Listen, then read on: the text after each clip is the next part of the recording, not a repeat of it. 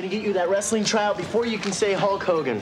What do you mean? Well, Jessie's about to use the power of the airwaves.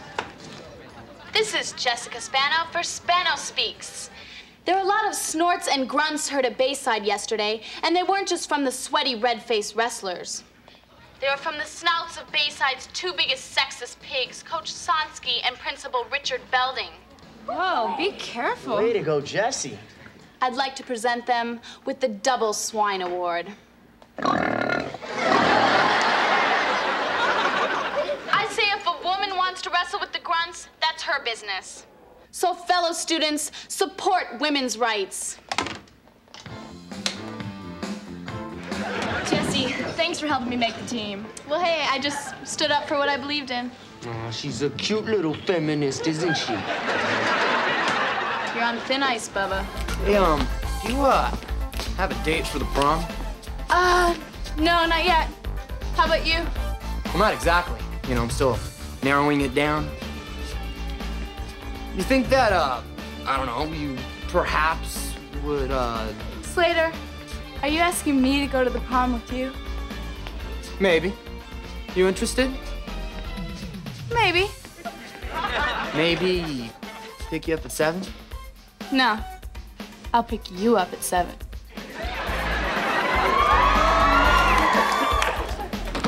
Okay, I've got our entire evening planned for Saturday. You do? Well, so do I. All right, you go first. Okay, we begin with a romantic dinner at Cafe Diane, and then on to the ballet. Ballet?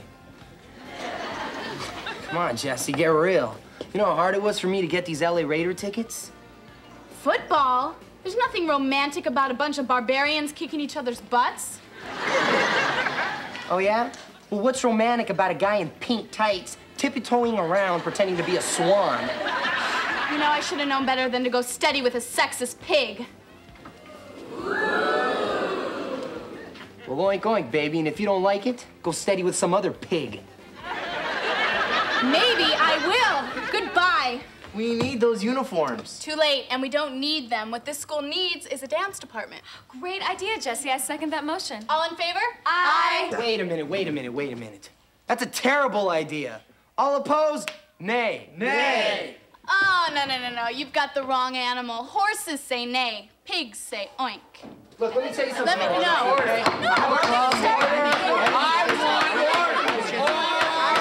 Listen up, everybody, because 2 weeks from tonight, we are holding the annual Miss Bayside Beauty Pageant. Yeah.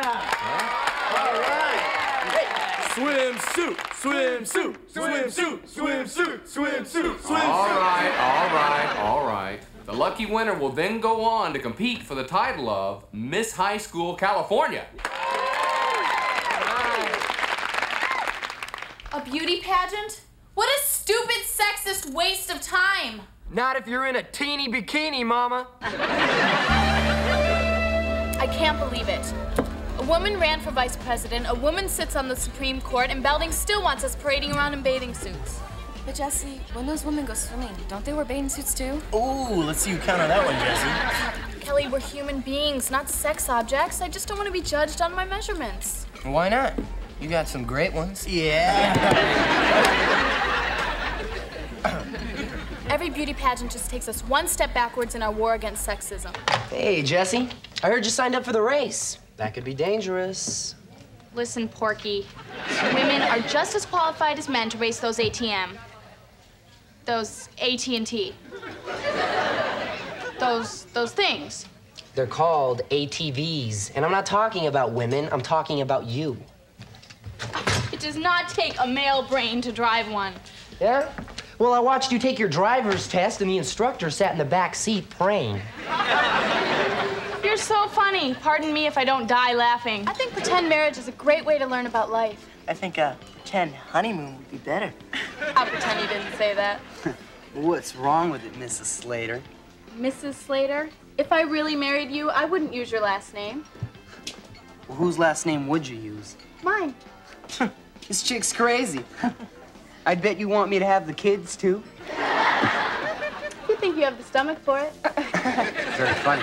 But I would expect you to stay home and take care of them. Well, lots of men stay home and take care of the kids when the wife works.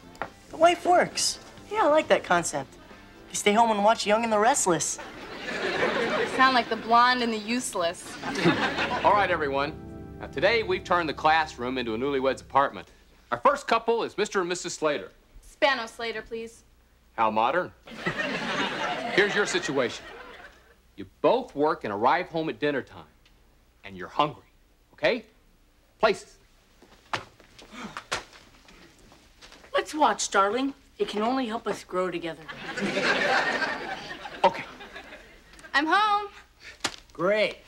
I'm starved. Oh, me too. What are you fixing for dinner? Nothing. I'm a guy. Slater. Well, why don't you just call me what you usually call me? Oh, what's that? Tiger Man.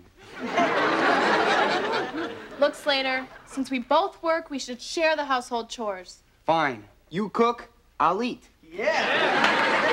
Haven't you ever heard of the women's movement? Well, sure. Put on something cute and move it into the kitchen. Mr. Belding, he doesn't want a wife, he wants a maid. Slater, you're ordering for me again. Well, I can't help it, Jessie. I think the husband should be the man. If the husband's a real man, he wouldn't be threatened by a woman who knows what she wants.